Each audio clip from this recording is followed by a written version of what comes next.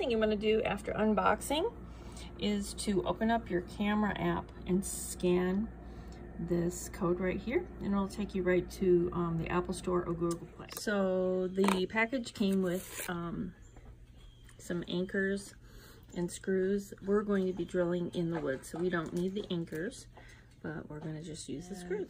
Place the SIM card here, and inside this little hole is where you plug in the cord, which I'll be doing shortly.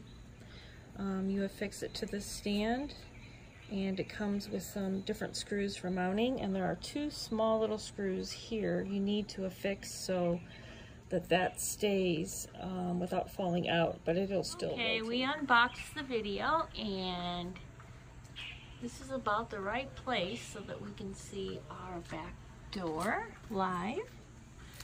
We're running an Airbnb, and look at our little doggy, and we want to be able to see when people are entering the house. So we put the camera up there and took a pencil and marked where the holes were to mount, and now he's using a 1/16 drill bit to make 3 holes.